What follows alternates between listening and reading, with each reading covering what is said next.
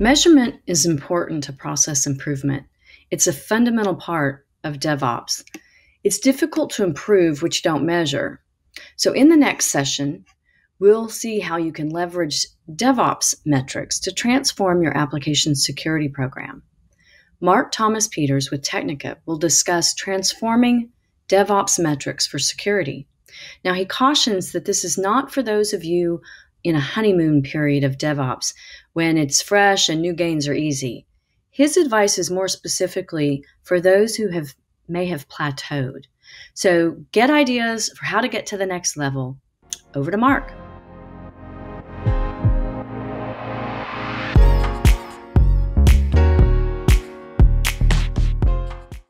Hi, I'm Dr. Mark Peters from San Antonio, Texas. I'm excited to be here at GitLab. I'm excited to be having a chance to talk about transforming your DevOps metrics for security, bringing those security teams into the flow and bringing them into the process.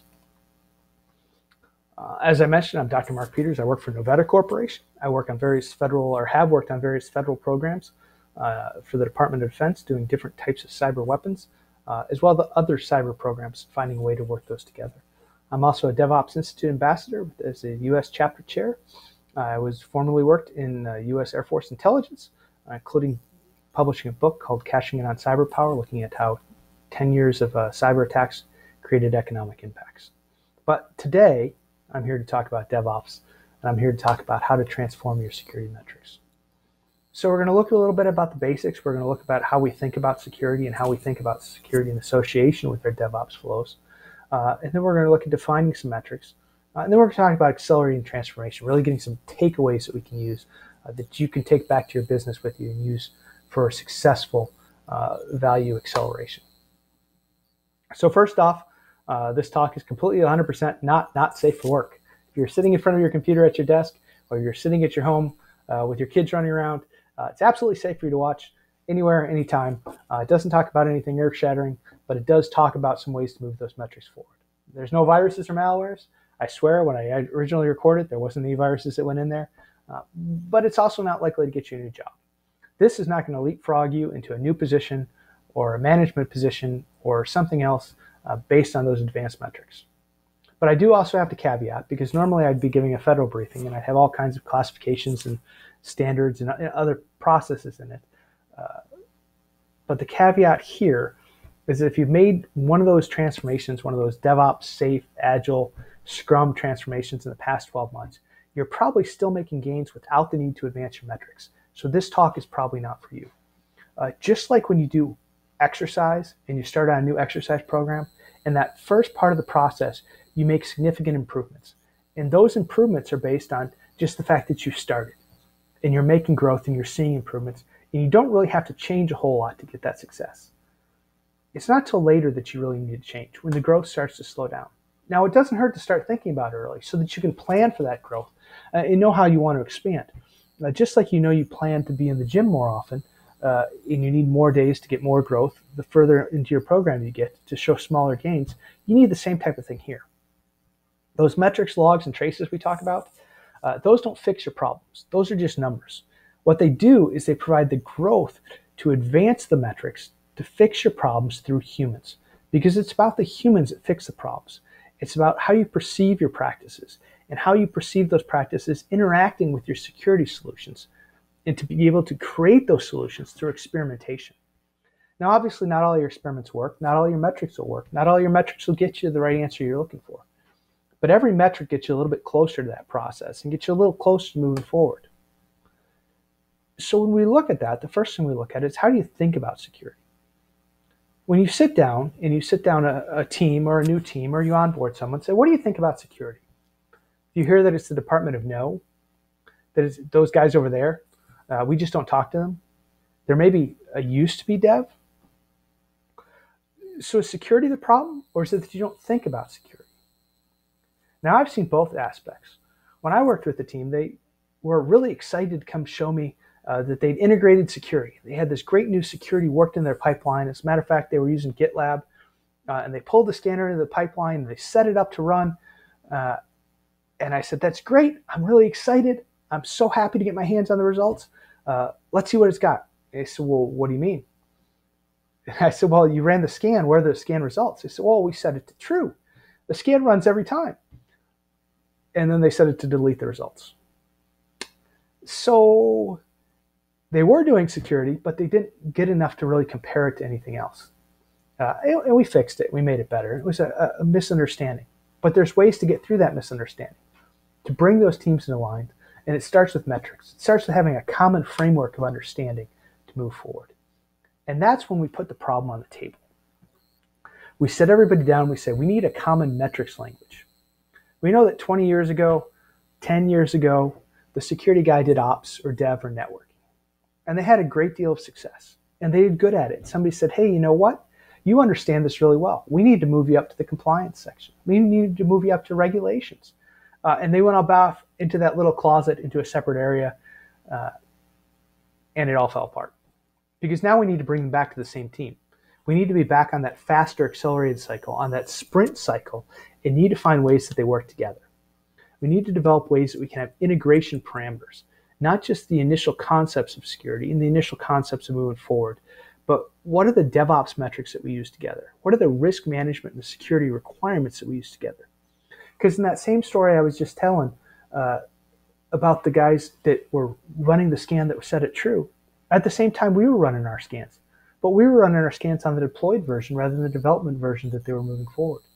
So when we would give them the scans, they wouldn't actually use them as the results, as their vulnerabilities to compare because they weren't enough in line with what they were developing.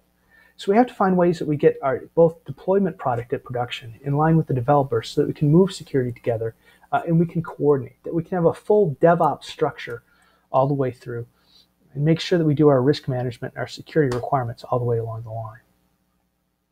This always starts, and anytime you do a transformation, you have to start with where you are.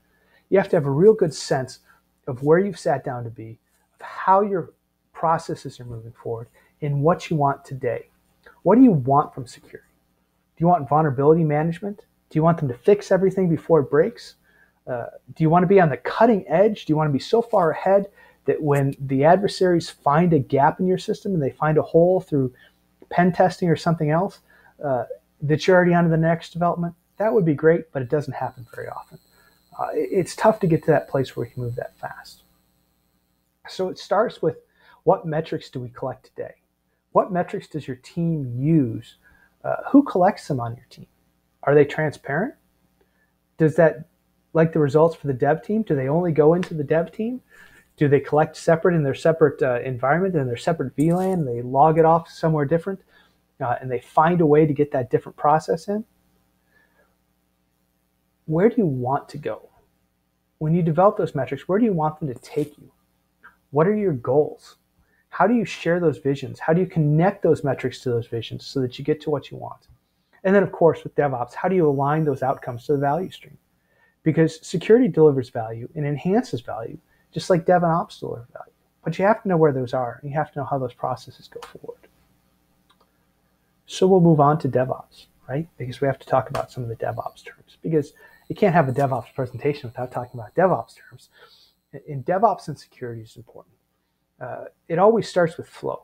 We need to know that how security accelerates the flow and how security delivers flow. If the flow is only set up to deliver every 3 months, then security has time to work in. If, on the other hand, you're delivering multiple releases a day, you really have to understand your security, because you have to understand how the different security aspects fit in to make those changes, to make those nudges back and forth. In working for a federal program, when I started, we took over a new contract. We went from delivering once a year to once every 3 months. Now, when you look at Accelerate by Forsgren, and you still haven't made a really big change. You haven't made an improved maturity. But you have, if you consider that went from a year to once every 3 months. That's a huge improvement. For government, that's outstanding, especially when you're dealing with air-gap systems. And that's the feedback that comes back. But that gives you time in that feedback to deliver those longer security cycles, those longer metric cycles that let you find the growth. If the growth isn't where you want it to be, if that growth is slowing down, like we mentioned, similar to the weights and exercise, that's when you start developing the experimentation. You find ways to experiment through your security cycle or to test your other cycles against security to make sure that your pen testing or your unit testing or your fuzz testing is going right where we need to be.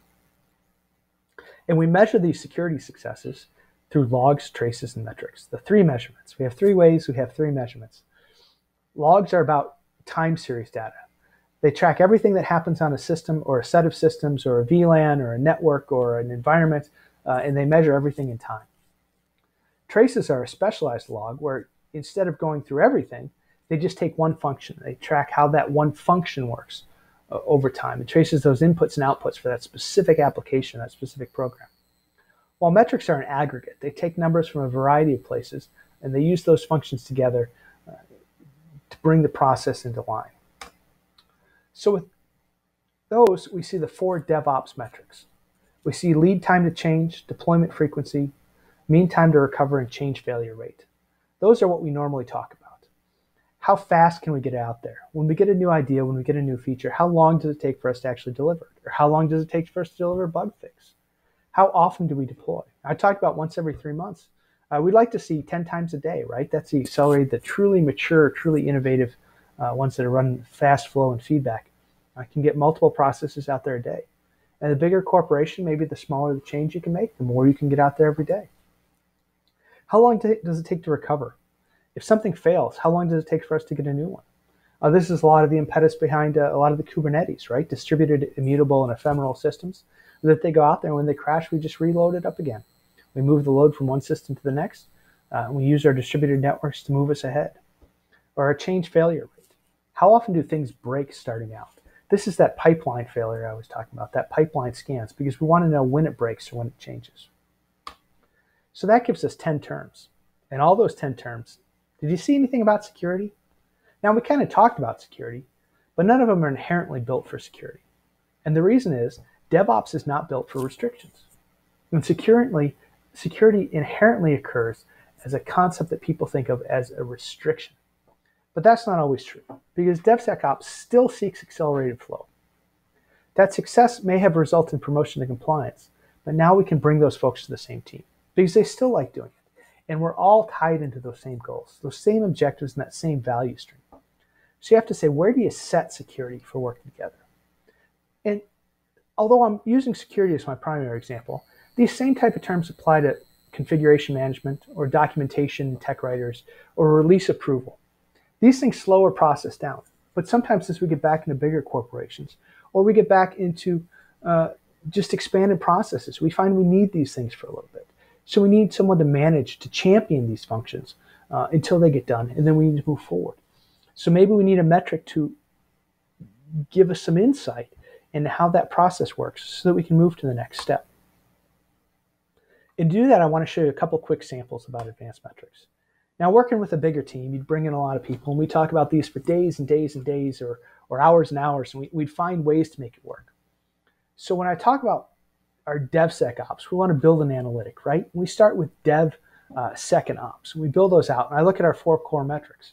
Well, I don't see any of those metrics that directly apply to security that I can really pile on under that core.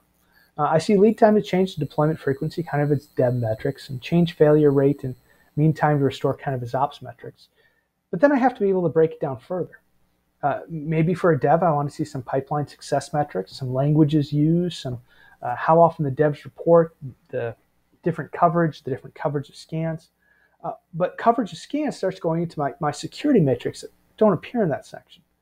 What are the risks to release? What is the difference between the previous version and the new version in terms of risks, in terms of vulnerabilities? How much scan coverage do I have? How much testing coverage?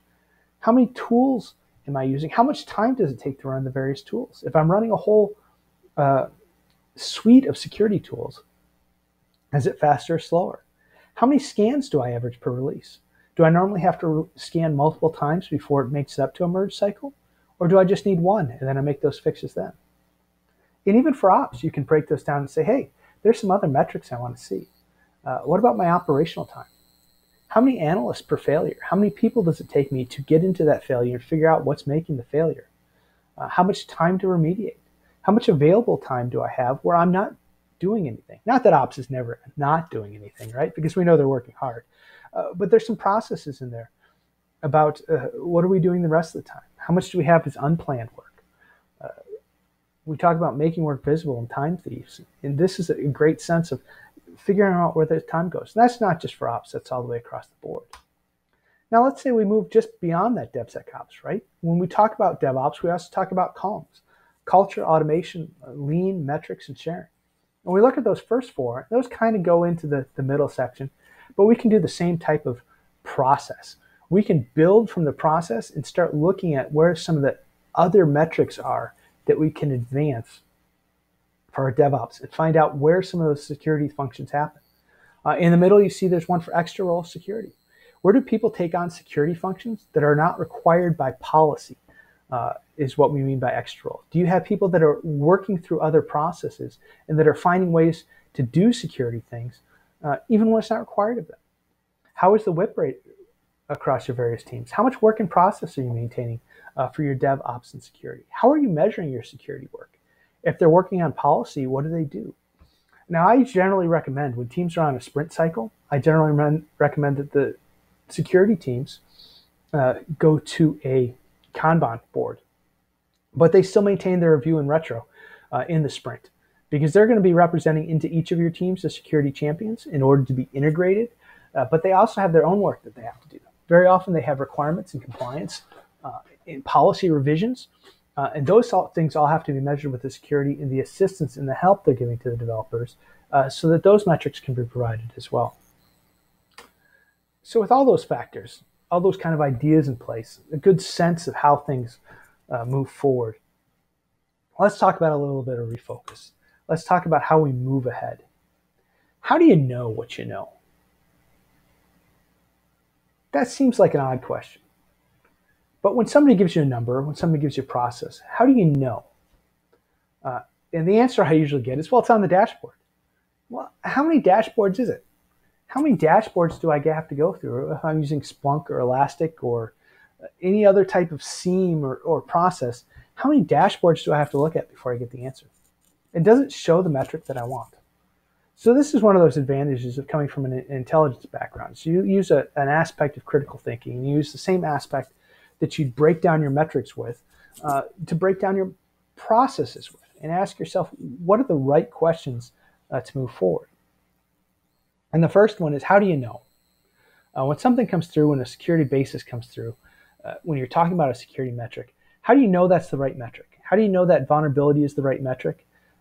You see often people come in and they say, I have these metrics or I have these things. We want to know if that affects our tool. Well, you should know that. You should know what's going on in your system. One of the worst ones, and the ones I hate, is somebody comes through and says, you build something up and say, all right, here's your solution. And they say, but that's not actually what it is. You say, well, this is what I got from the latest. The guys went out to the site survey and they did this and they gave me this report. That's what I'm using. And I said, well, yeah, but that's not actually the way we do it. And they pull out the stack from the bottom drawer of the desk, and it's dog-eared. It's got notes all over it. And they say, this is how it actually works and where the actual parameters are. So how was I supposed to know that? If you don't share, you don't know. And if you don't know that the initial is true, you can't go what comes next, because it's that next step that happens. If there's a risk, how do I remediate the risk? Or is the risk far enough back that I can just block it and put it behind a firewall and not worry about it? And that becomes the premises around those risks, and whether or not those premises are true.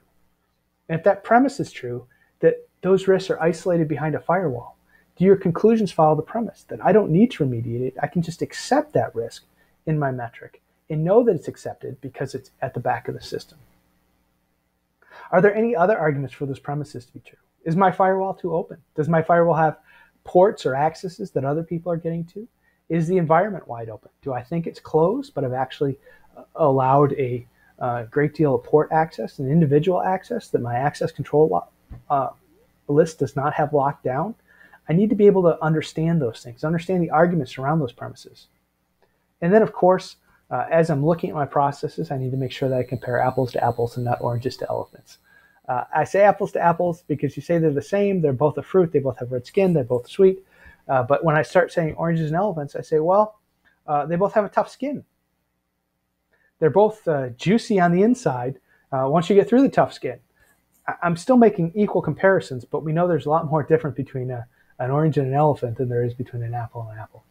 And the same thing happens with security, and the same thing happens with metrics. That we take metrics that might compare an orange to an elephant rather than an apple to an apple. If we talk about vulnerability on a wider system, or someone we know that's recently got hacked that's been made vulnerable to a wider malware basis, and we try to compare it back to a smaller instance or a smaller vulnerability, we're not making the same comparisons. We're not talking about the same risks, and we're not talking about the same vulnerabilities.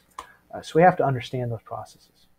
So when we look at that, if we took just one, we say, well, we advance the lead time to change, right? How long does it take to complete an action? Do we talk story points? Do we talk stories per epoch? Do we talk work in process? We have to know what our common metric is for that. We have to know what our security additions are to that. How does security influence those points or epochs or work in progress? What are the constraints we have around that? When we talk about it, who built it? Do we know how the task was assigned? Do we measure complexity associated with that task? When we measure complexity to a task for a developer, do we assign security complexity?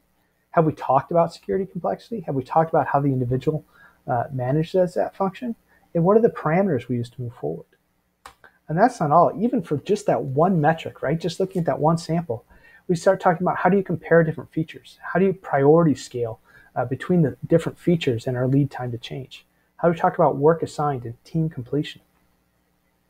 And as I said, what about our security? How does that one change affect the vulnerability? How do we measure how those changes affect the vulnerability in the overall system? GitLab uses a lot of good functions where we can measure that security and trace it over time, right? That good trace in that individual process that we talked about that gives us the feedback, because now we trace it, now we know how it affects the vulnerability. So now we can do the experimentation. But they all have impacts to code delivery. They have impacts to our tech debt. They have impact to move forward. We need to have coverage for static, dynamic, and runtime uses. And we need to make sure that our security scans are not taking up a significant portion of the process moving the code forward. It should not take longer to scan and reflect back on security than it does for the developer to develop it initially. Because if it does, then there's a break in our process. If we were to look at another one, advanced or change failure rate, we talk about Find the Why. Two great books on Find the Why.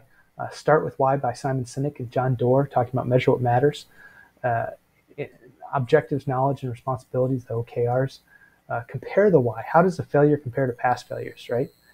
What makes it a failure? This is important for security, of how many failures get out there and which failures are important. How does security work to find the early identification to fail early, to gather the group so they can learn quick, to get together? How do you talk to security when you do have a failure to move forward? Failure creates our opportunity for success, and the same is true with security. The security failure shouldn't be a reason to fire the security person, especially if they didn't have any influence in it. But it should be a reason to get together and talk about how to make the product more secure in the future. So overall, when you find the metrics, when you transform your security metrics, and I gave you some options for transforming them, for finding the right solutions for that transformation, you have to find the right personal and professional relationships that favor the people over processes to be able to drive forward. Again, I really enjoy having security people on each of our development teams, and having someone who has a responsibility to the security team, but also has a responsibility to be the representative down that team. Some areas talk about having champions and having that champion who's responsible. And it's kind of the same thing, but having someone who very intimately knows what that team is dealing with and how they're working with the problems.